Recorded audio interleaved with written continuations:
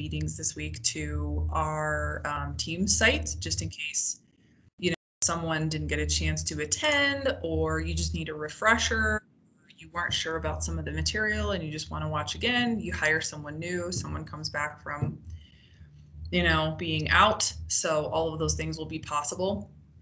And then at the end of class today, everyone that received these invites will get an email from me directing you to the new PNG Coupa site, where all the material is at, as well as you guys are going to receive a copy of our handout material. So part of today's presentation will be from the handout material, and that's actually what you'll receive a copy of at the end of today's class.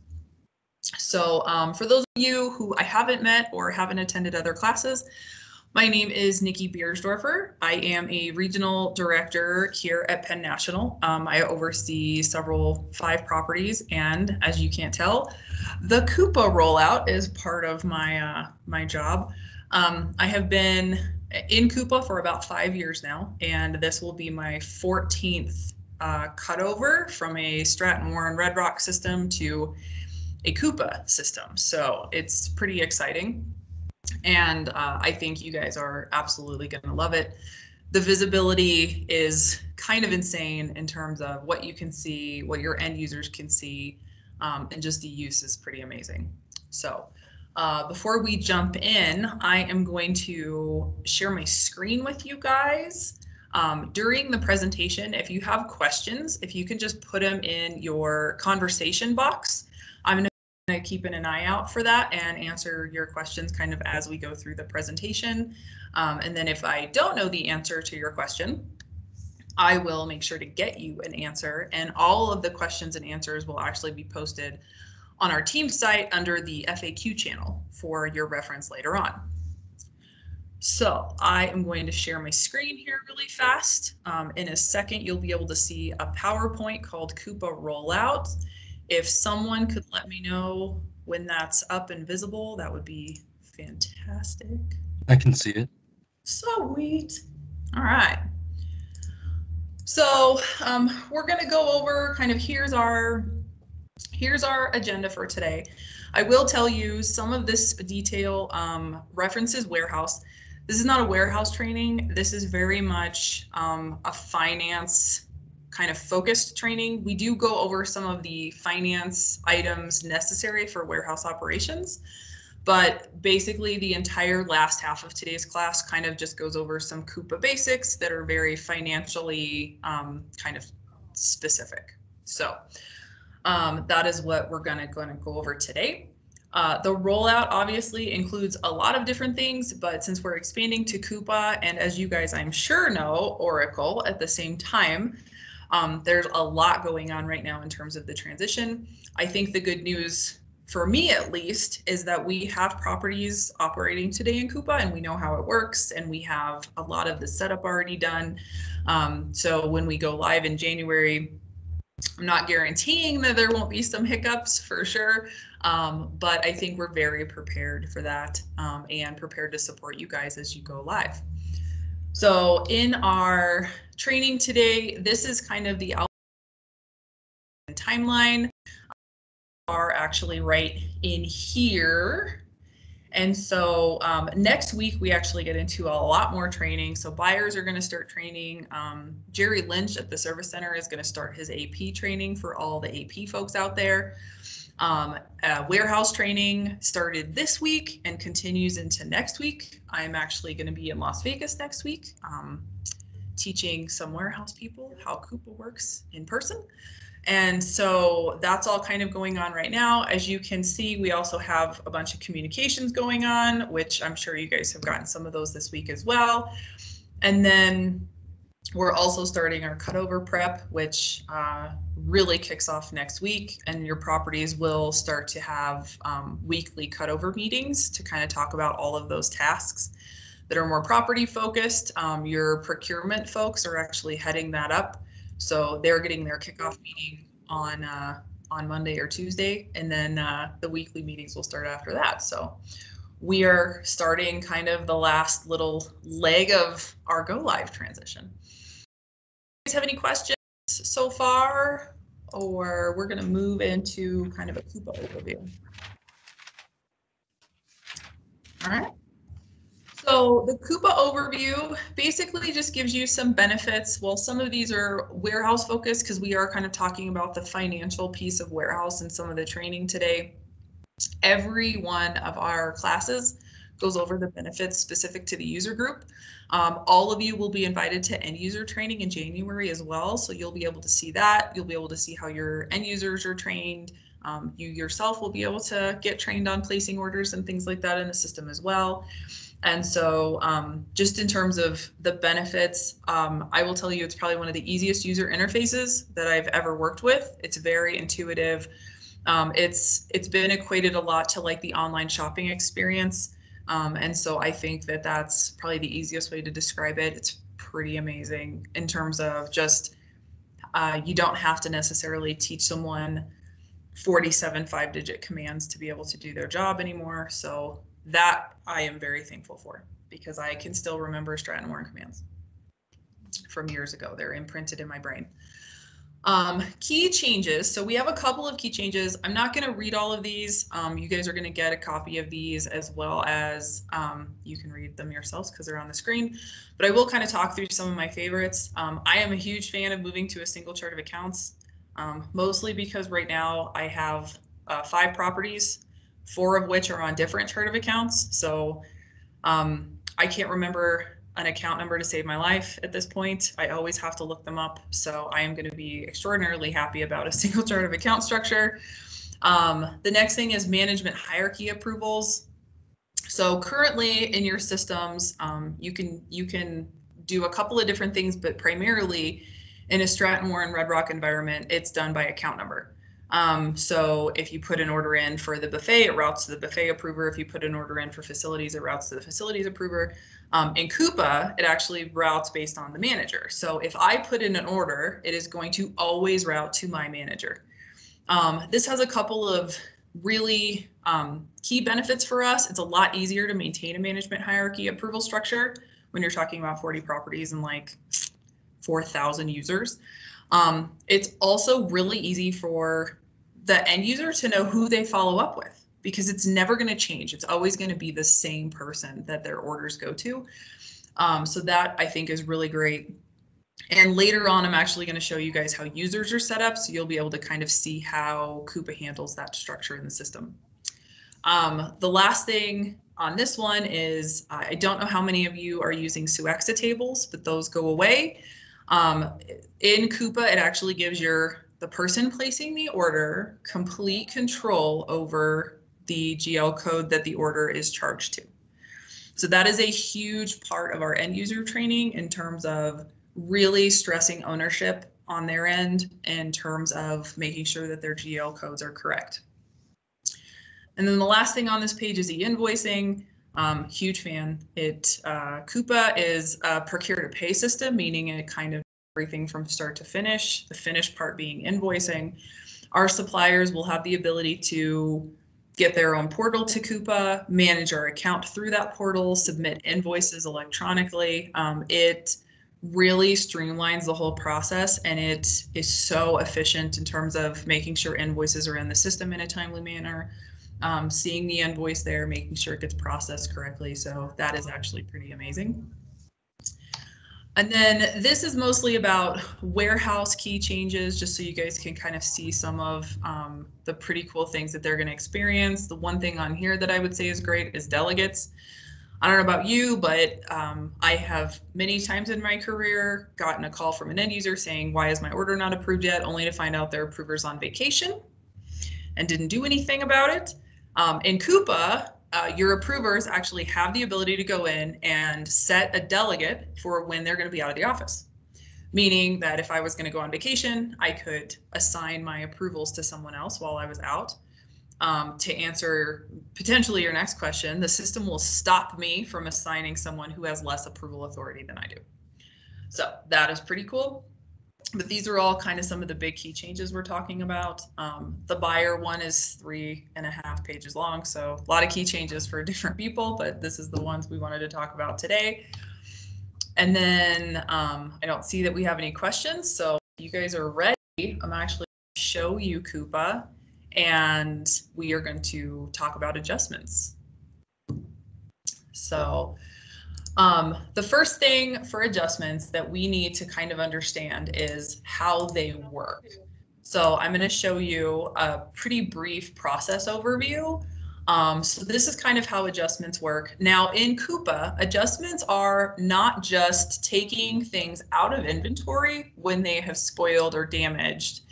An adjustment in Coupa is actually a few different things. It is potentially a count variance. So either you're doing a small cycle count or an entire warehouse count.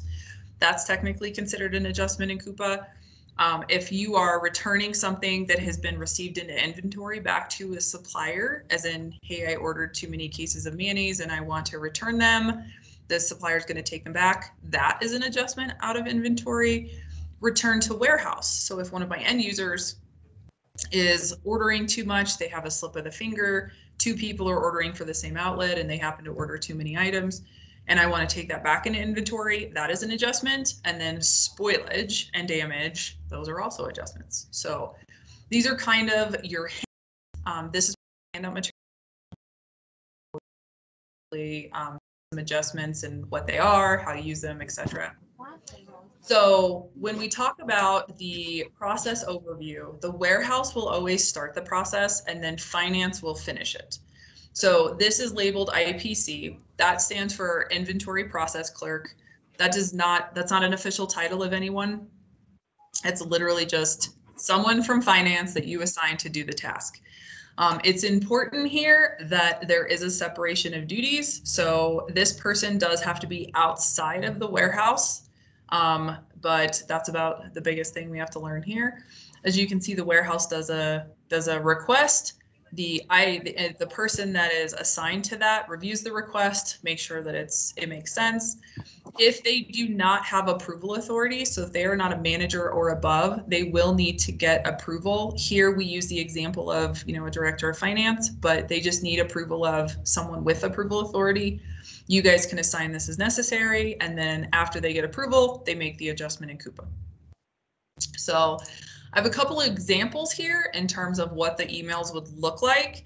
This deck is also going to be shared with the warehouse team members so that they have this in their kind of repertoire to use as documentation.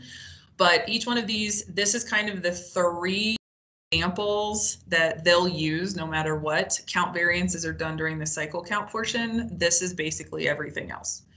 So out of inventory is spoilage, into inventory is a return, out of inventory is a return to supplier, right? So relatively easy to write. Once the inventory or finance person receives this information, they will go into Coupa. So a couple of key things about Coupa. This is Coupa Test. So you guys will actually receive access to Coupa Test today.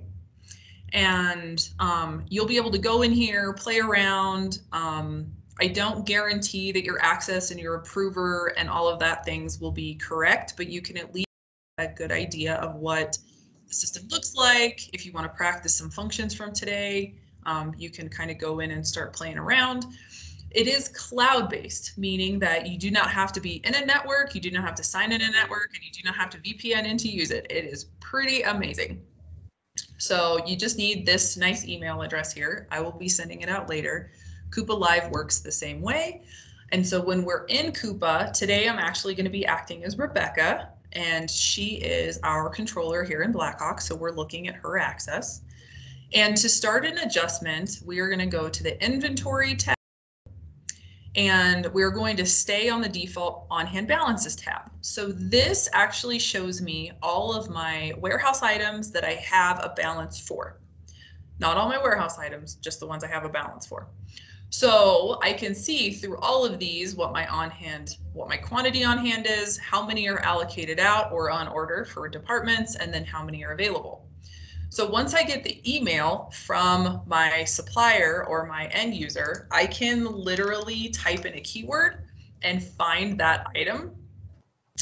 Or I can use the advanced search feature, and this gives me a lot more options. We'll go over that later. So in this case, I'm actually going to show you how to return something into the warehouse. So we talked about the 3 different kinds.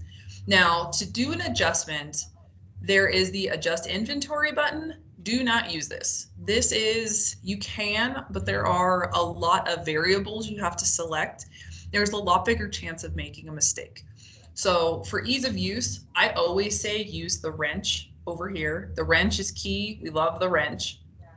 So we click the wrench, and then the process for any adjustment we talked about is the same one. You would hit the wrench, you would come into the adjust balance, and then this is where you would select the type of adjustment you are performing, either spoilage, return to warehouse, or return to supplier. In this case, we're going to return this to the warehouse because apparently my bakery ordered 3 cases of yeast and they only needed 1. So I'm actually going to return 2 here. In this case, the change in quantity is how many I am bringing into the warehouse is always a positive number. So if I'm adding information, that is where I would add.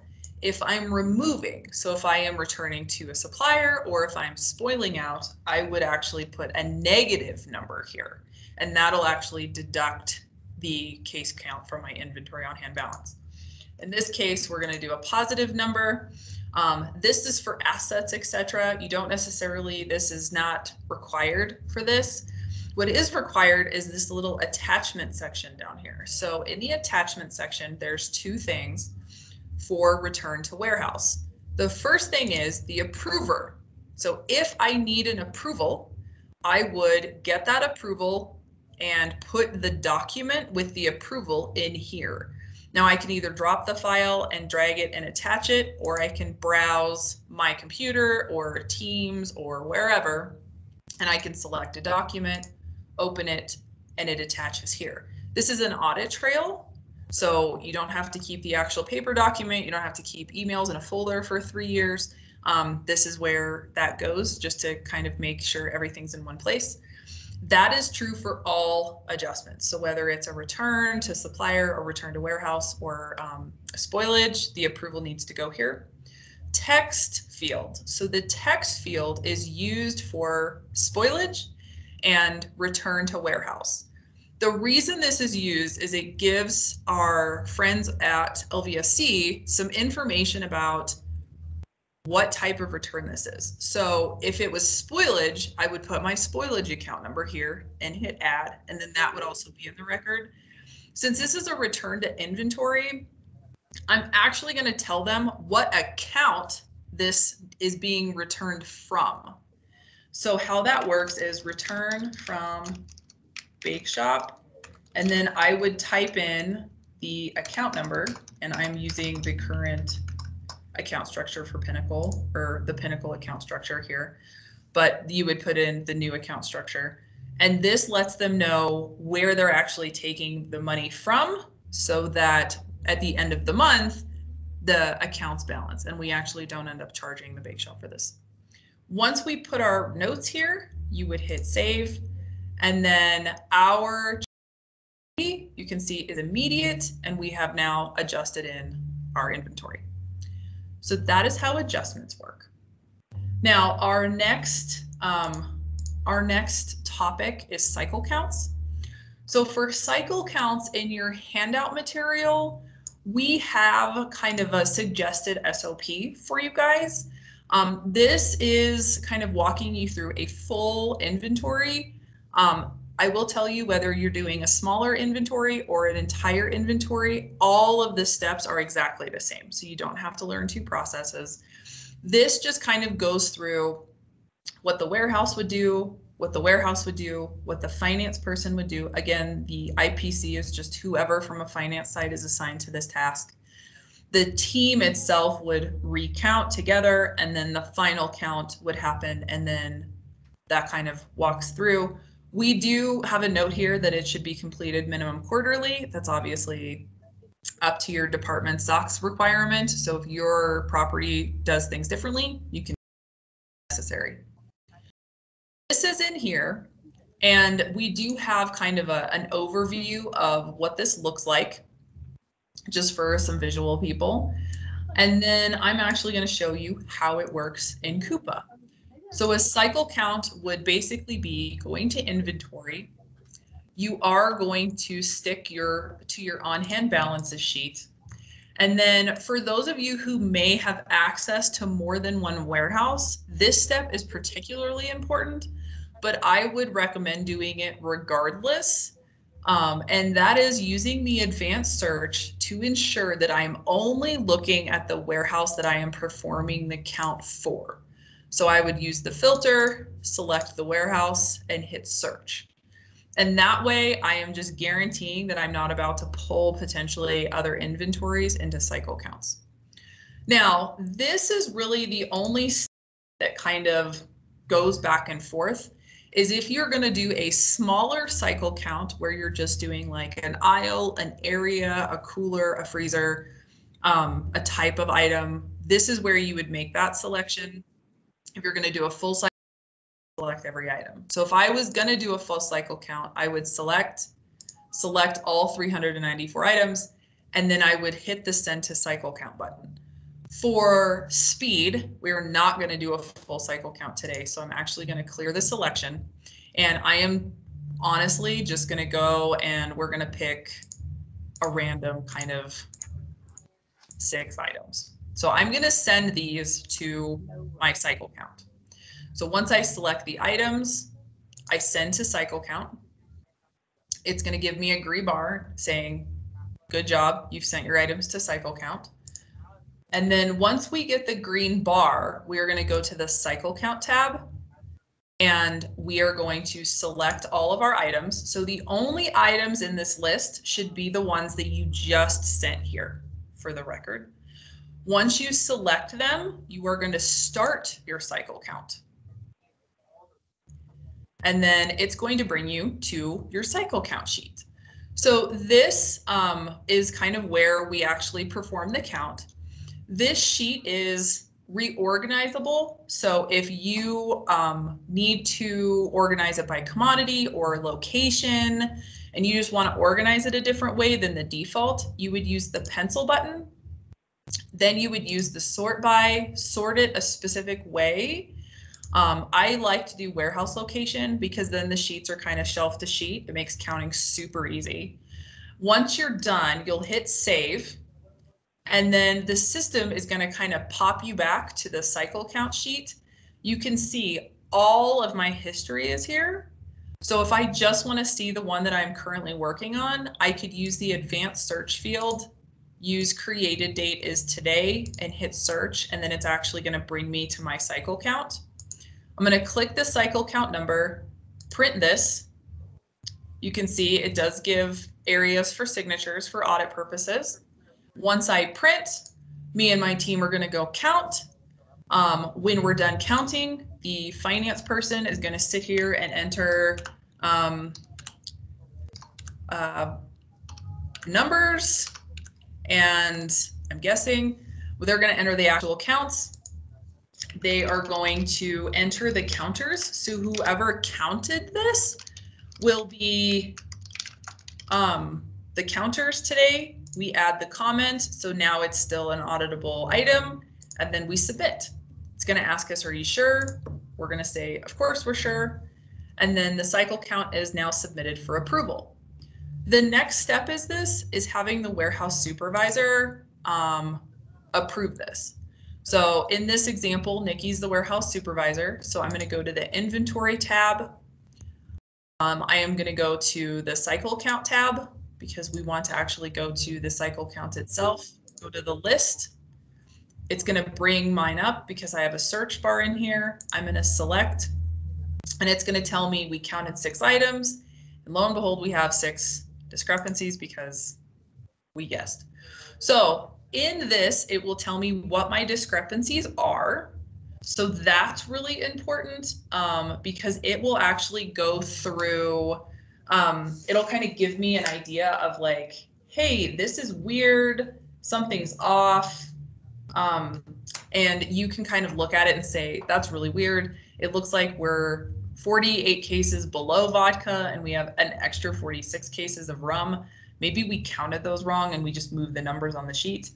The recommendation here is to always recount all of your items with a variance. So how we would do that is we would assign all, and we could use one of these, the count variances the most, and we could finish the count right now if we wanted to. We could assign them all to count variance, and and then we would be done.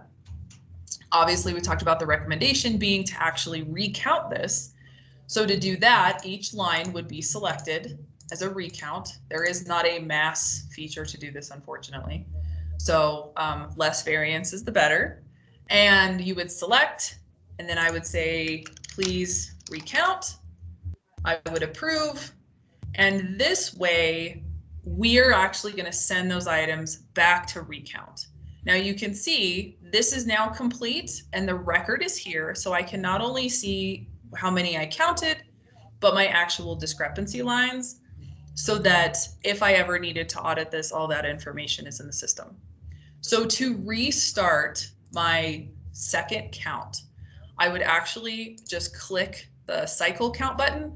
All of my items are still here, so I don't need to go back to on-hand balances and select again. They automatically end up in this screen. So I'm going to select all again, and I'm basically just going to start the cycle count. Same thing, right? It's basically going to give me the same options. I'm going to, reorganize if I want it the same way. Once I'm done, you can see we have an in progress cycle count, and we can go through here and basically type in our recounts. Once we've recounted, we write down recounted, both Rebecca and Nikki counted. So that's both warehouse and finance counted together. We add the comment, and when we're done, we submit and we say we're done.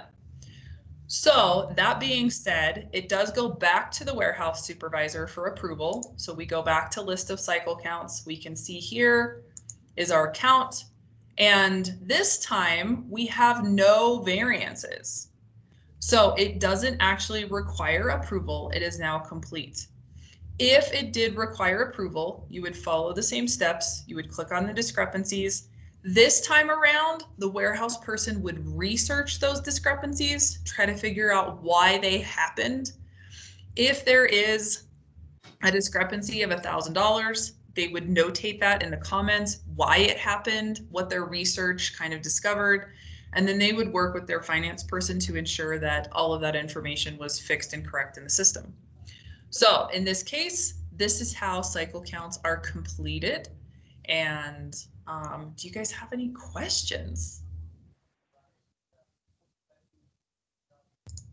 So if I wanted to print these out, I would just go to the cycle counts, list of cycle counts, and then I can click and print as necessary if I want to keep a paper record, or if I want to save them as a PDF and keep them on a file somewhere as a separate record for audit. So that is our kind of finance focused warehouse section. We're actually going to jump into finance basics next. So our finance basics section, it's really just about letting you guys know kind of how documents are created, how GL codes are done, tax, freight, capital, and reports, and getting data out of Coupa. So I think those are all pretty cool things. The first thing we're going to start with, though, is how users are set up. So in Coupa, you actually have the ability to see how a user is set up. You don't have the ability to change it. Only corporate IT does, but you do have the ability to see it. So under setup, you will get a users button. You will select, and then you can actually search your users. So today we're going to actually look at Rebecca McCauley. You will not have these icons. I do just because of my access and test only, but I'm going to click on her name and I'm going to be able to see how she's set up. So I can see her licenses. I can see the roles she's given. I can see her default information, her additional attributes for her account. I can see her approval settings. So I can see who she reports to, who report to her, and her approval limits. So this is always really cool, specifically if someone's like, I keep placing orders and they go to the wrong account, I don't know what's happening. Why do my orders keep going to so-and-so? I don't report to them. This is a great place to go to start that process in terms of getting the approvers fixed. The next thing is default address. That automatically defaults them, shows what warehouses they have access to, their content groups. So a lot of people will only have access to one or two, and then what billing securities they have access to. So this keeps them from being able to charge other properties for their stuff. So they will only have access to their own property general ledger code. So I think that's pretty neat. So that's how users are set up. Now, I want to show you guys how user information is defaulted. So I am actually going to go back to setup, and for this purpose, I'm actually going to act as Rebecca. And so I want to show you guys her setup since we just looked at her user access.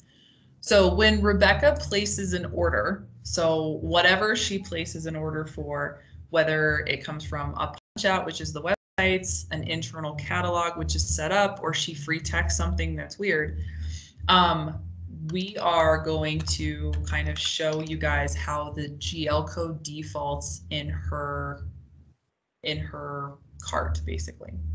So we're going to select an item, we are going to change the quantity and add it to her cart. So now that she has some stuff in her cart, we're going to go and we're going to scroll down, and I want to show you guys her defaults. So this is where it defaulted. Now the property code comes from her user. The department, which as you guys know in the new general ledger code will be one number instead of two here, that will be defaulted from her user information. And then the GL code back here will be defaulted from the commodity selected at the item level. Now in Coupa, it does kind of have some intelligence to it. So that's how it defaults. In this case, you can see it's highlighted red. Coupa is telling me that I do not have access to the food cost of goods sold account, which is this, for my finance department, which would make sense. So it's asking me, hey, this is we know this is definitely not an account you should be charging to. I'm going to need you to go fix that. How to fix these? They don't have to highlight in red to be wrong. They just, that's the intelligence behind Coupa. If it knows you just shouldn't have access, it highlights it. You can change if you know they should be charged more. The choose an account feature, it gives you this section, which then you can search using names of accounts, account segments.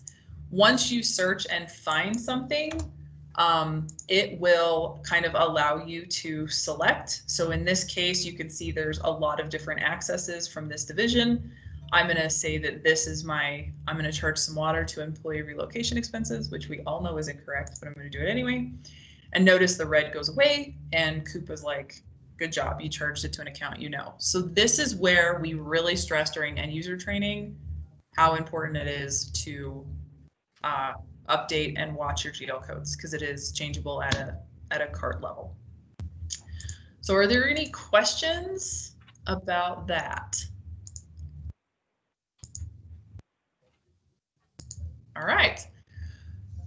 So the next thing I want to go over, and this is right before we get into like pulling mass data out of the system, is how documents are kind of set up in Coupa. So it's really important to know the setup to be able to search and to be able to perform accurate searches and get the right data out of the system. So today I'm going to focus on invoices, but they're all very similar in terms of the structure of a document.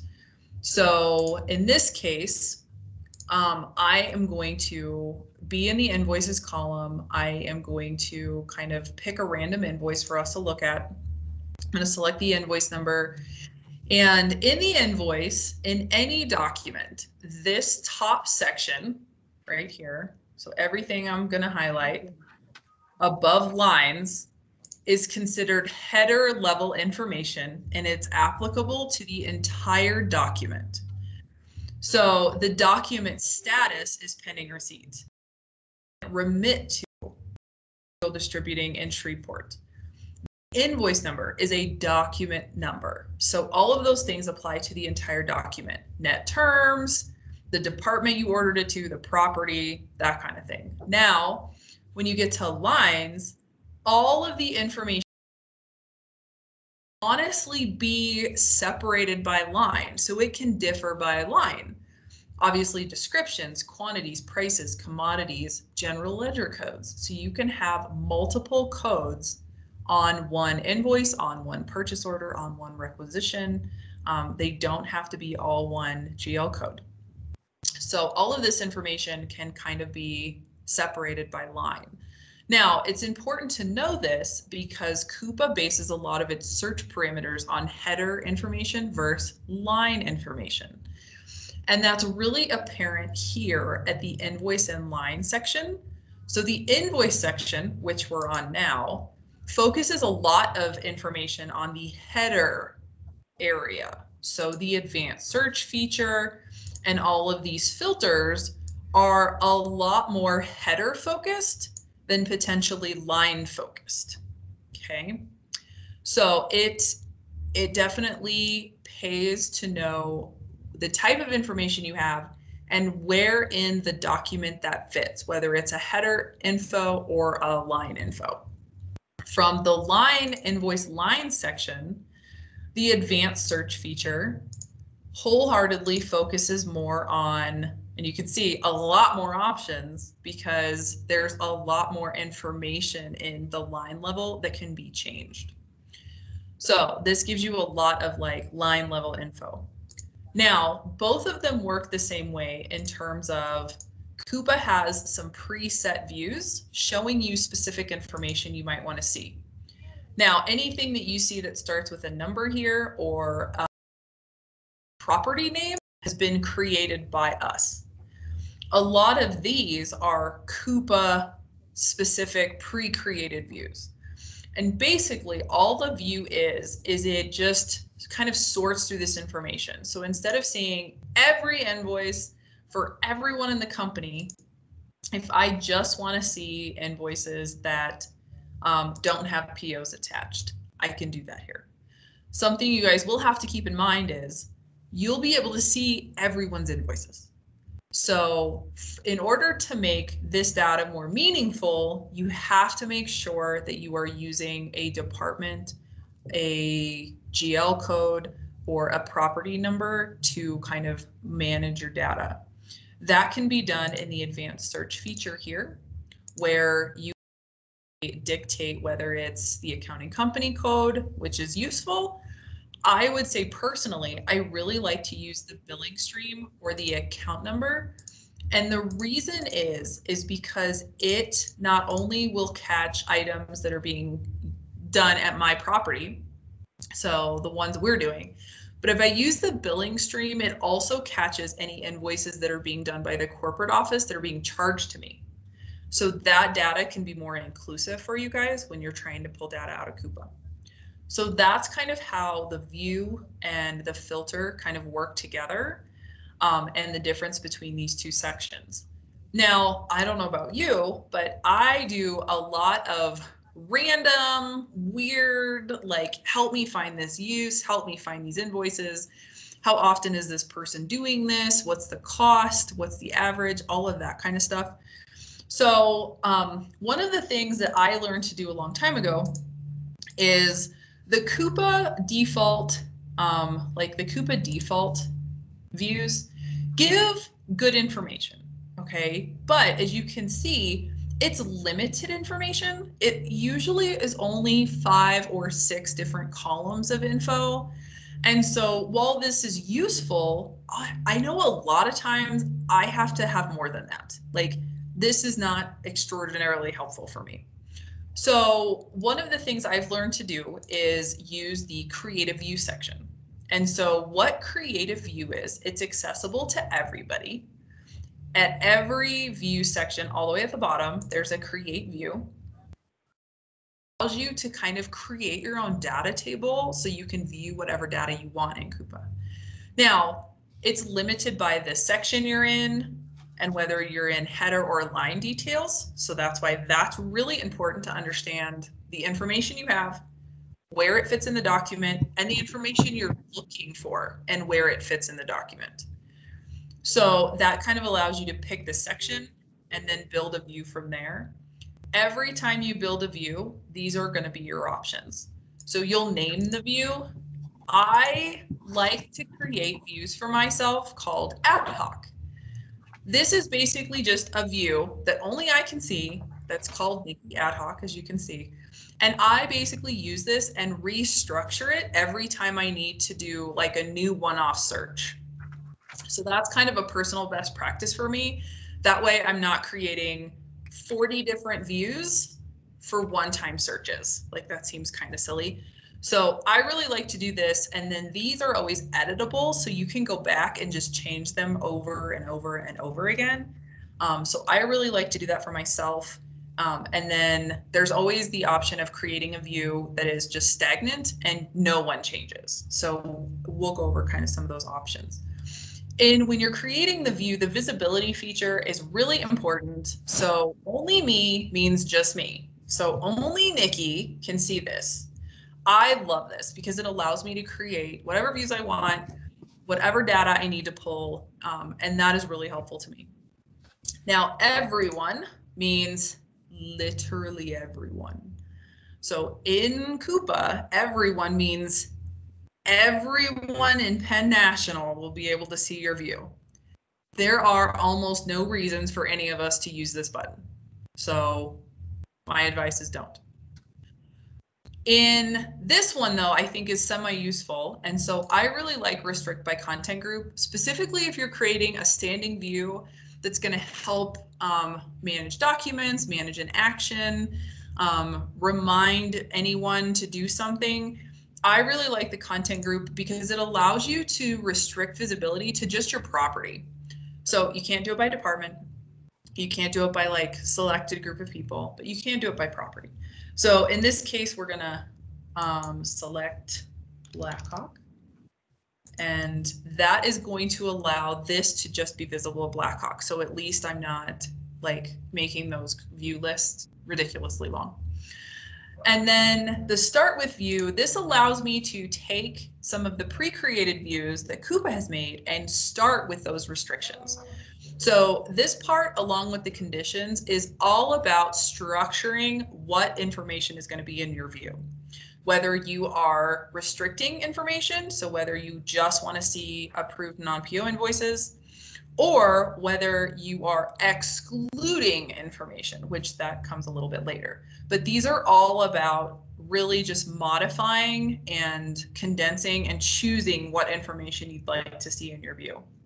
Now, once we pick, start with, and if we don't, you just start with all, and then that's all data. Then you get into conditions.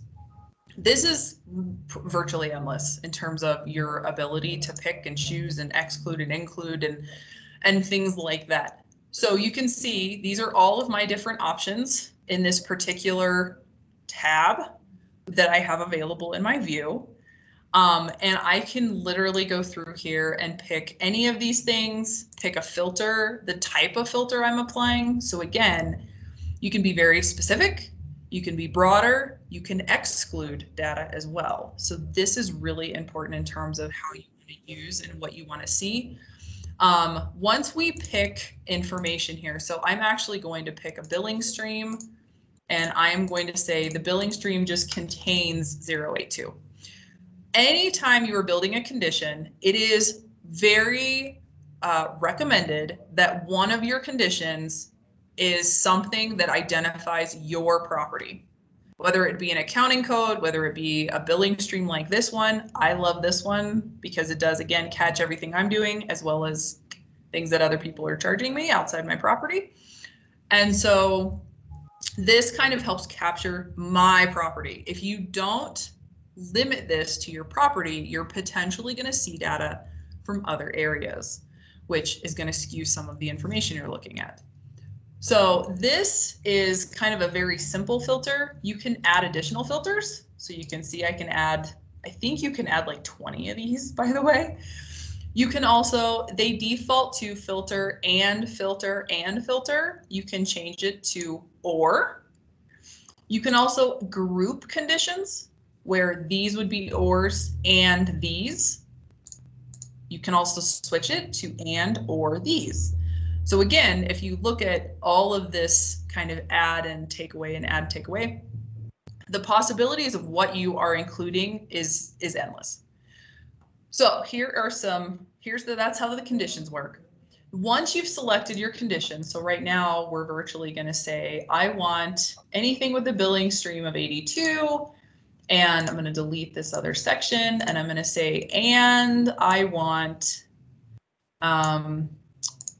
invoices that are basically pending approval. I want to see who's holding up invoices. So that's one way. There's other sections in the system, which you'll learn about later, but that's what I'm going to condition this to. Now, my columns is basically what info do you want in your view? So you've already restricted the data that it's going to look at. Now you need to tell it what info you want. So the columns, here's everything available. And these are long, you guys. Again, endless options to pick from. So all of these are data that you can have in your view. This is the available, this is the selected. So anything in the selected is going to end up in your view. And they are in order of column in Excel. So if you ever export this to Excel, invoice number would be column A, supplier would be column B, and so forth. To change or select, it's virtually just drop, drag, okay? Once you have the selected columns, I can go down here. I can decide how they default in sorted order. Again, we're just talking about ridiculous options. Once I've selected, I hit save. Holy crap. I already have that report. So it does stop you from creating the same thing multiple times. I'm going to rename it. And then I'm going to go back down and I'm going to attempt to save again, and it will save it. So here is everything that is included in my initial report and my initial view. Couple things. If this is not right, if I notice the data looks weird, sometimes I'll create reports and nothing shows up, so I know that's weird. You can edit these. And like I talked about, I always have an ad hoc that I literally just go in and create like one-off data sets that I need to export.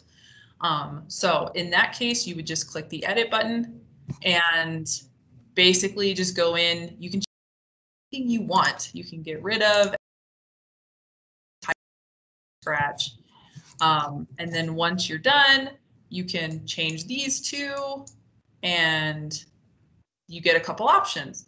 You can change the header name and then save this as new if you just want to start with a base and then modify to create a brand new. Or like I did here, you can change everything about it and hit save. And then this is going to be the new data set that you're looking at. So that is how views work. Now, if at any point I want to export this information, so as you guys know, this is just raw data, right? In and of itself, it's maybe not going to tell me a whole lot if I'm trying to do an analysis, if I'm trying to look at, you know, anything in terms of how many dollars I have pending approval, how many dollars I have here, how many dollars I have here. So this is basically just raw data. If I want to manipulate this into maybe more of a reporting structure, I can export this into Excel anytime I want. So I can just pick, it's going to tell me your file's really big, we're going to email you that data. And then depending on 2 minutes, you'll get an email in your inbox. Now, if it's smaller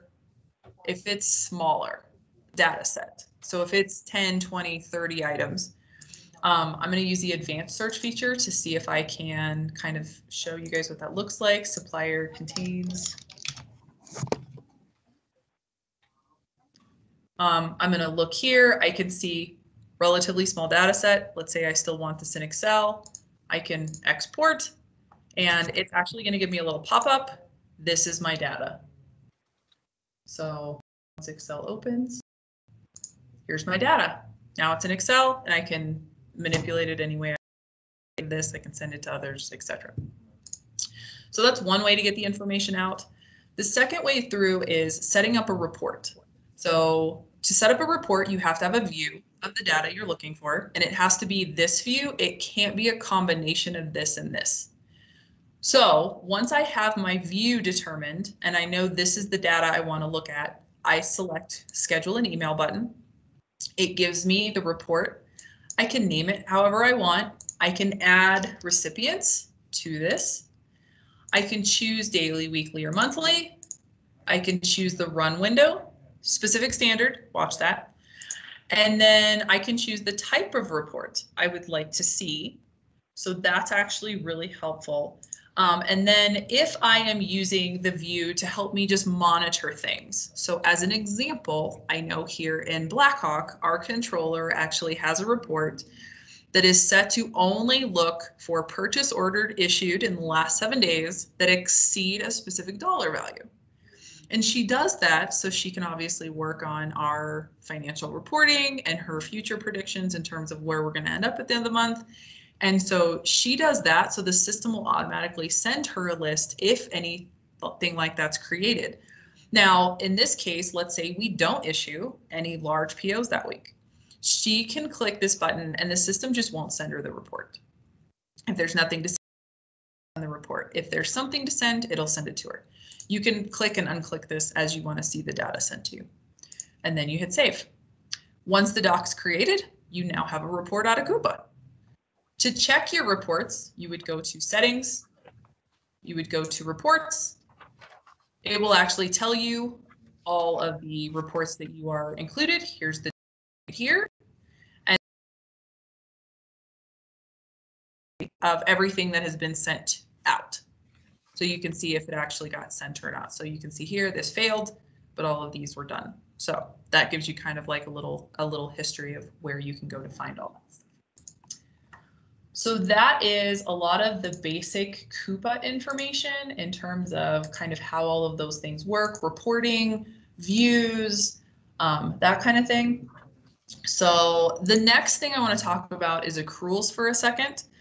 Accruals, as you guys know, are a very interesting part of our process. I actually help do accrual research every month. One of the most common mistakes we see is people over receiving. So in Coupa, you're going to have purchase orders that are called SPOs or standing POs. They are to help us and monitor all our spend to a specific activity over the course of the year. An example would be utilities. So we know in 2020, we're going to spend about $1.3 million on Xcel Energy here in Blackhawk. So we would actually create a PO for $1.3 million, and then every Xcel invoice that comes in gets charged to that purchase order. So we can not only track, but it's also consolidated. It matches a document. We know that it's a pre-approved spend. There's some backing document history in the system explaining what the spend is, why it's there, if it has been bid or not, if we have supporting documentation, if it's contracted or not, all kinds of reasons to do it. But what we find is sometimes our end users will go in to receive that bill to say, yes, this is okay. I did receive $200,000 worth of electricity this month. Please pay that bill. Sometimes we will see that they receive the whole PO.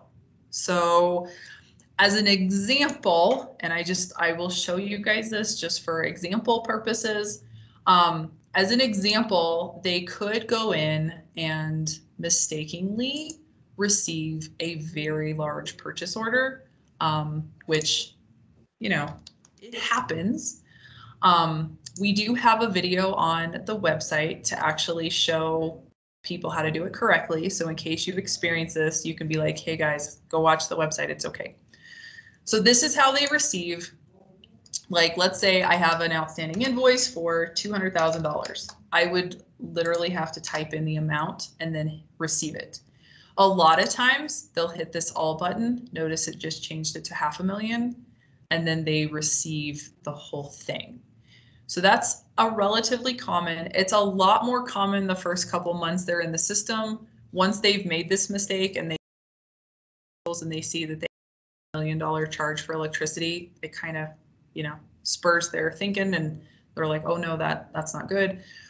So you'll see it a lot at the beginning, but this just needs to be voided. It can easily be corrected, and you can contact your procurement partner department to help correct those. But that's a kind of a common issue. Just to let everybody know, we kind of want to warn you guys about that because you will be seeing your financials for the first time, and a couple of those things might pop up. Questions so far? I don't see any, but I just want to make sure. We have a couple more minutes, and so I want to show you guys the handout material and go over just a couple more things. Tax and freight. So everyone's kind of doing this a little different right now. In Coupa, tax and freight do not go on requisitions. They do not go on POs. We do not create lines for them. We don't track them that way. PO and tax and freight is actually handled at the invoice level. So when a person or an AP clerk or a vendor is going to enter the invoice, there's actually this whole section at the bottom of the invoice where their tax and freight goes. So they will enter it here and not on the PO. So if your buyers do get a request like this, which I know a lot of our end users enter them like this because that's the information on the quote, your buyer will actually remove the tax and the freight lines and only include the actual items on the requisition. So that's one thing that may or may not be changing for you, but we do want to make sure to go over that. And then the last thing is capital orders and kind of the approval chain. So in Coupa, the capital actual project funding will be handled by finance, and you're going to get some information from corporate finance on that. But once the project is approved and the project number is assigned, the project number will be available in Coupa for selection. This basically just a requisition for a capital order. So there's a couple specific areas. Change the monitor capital orders. They select capital as yes. Only time in the cart they do that. Every other time is no. And then at the end, there's this whole section in your cart for capital. The only one your end users are going to use is this project number, and then it'll actually give them a drop down to select from, and it will be approved projects only. So that's how they designate capital at the header level. And then there's a couple things they have to do at the line level. They do have to change the GL code to the new construction in progress, or their new capital GL code. This is the new example. So just not to confuse people, we did use the new chart of accounts. And then at the individual line detail, they will actually be able to select the project and activity code. So that's done at the line level, so that if they are ordering something from one supplier and it happens to bridge activity codes, they can select that information at the line level. So this just goes over how that's done. And then in the approval chain, they will see that there is a system approver. This is an automatic approval. It's not an actual person. It's actually a robot approver.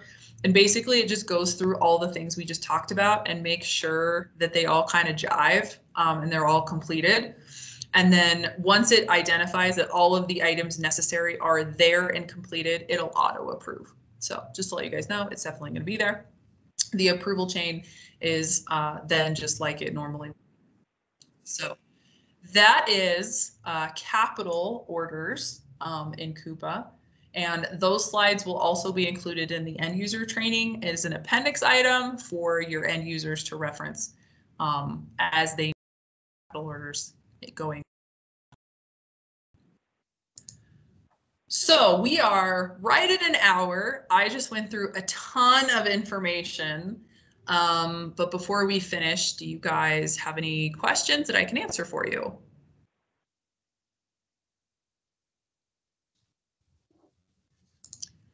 Wonderful. All right. Well, thank you so much for joining me. Oh, here we go. How is the project number obtained? That information is actually going to come from corporate finance. So I am not, I know the project number is created in Oracle, but I'm not privy to those exact details. But that information is actually going to come from your corporate finance team during the rollout information that's shared. But you'll be happy to know that once the project number is obtained, it automatically gets imported into Coupa. So that's not a manual process by anybody.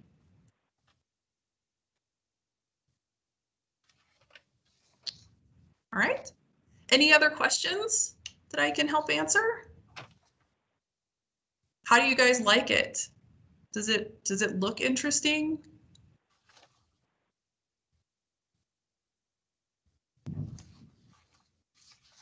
I'm going to take no feedback is good feedback. Oh, good. Thanks, Bernie. So this is Coupa. This kind of inventory control and some finance basics. I hope you guys had a wonderful time. I am going to be sending you guys some info after today's class with all of your handout material. And it looks like I just got another question, so I definitely want to make sure I answer that. Oh, good. Yay! Hi, Sarah. Thank you very much. It says that she's been pulling invoices when doing intercompany entry, and she says the search features are fantastic. I love to hear that. So that's one of my favorite things too. I think you can find anything you're looking for in Coupa. It does take some getting used to, right? Because there, as you guys saw, some of those lists, like there's so many options. Sometimes it's a little overwhelming. So I'm happy you guys could come today. You guys are going to get a copy of the handout material so that you have that to take with you. It's going to be saved on our Coupa channel. Any questions from today, any questions from other classes, including warehouse training, buyer training, AP training, end user training, all of those questions are also being entered in that FAQ sheet. So if you are interested in other people's questions and the answers, you can go there and kind of just see what people are wondering about. And thank you very much for your time, and I hope you guys have a good weekend. Thank you. Thank you.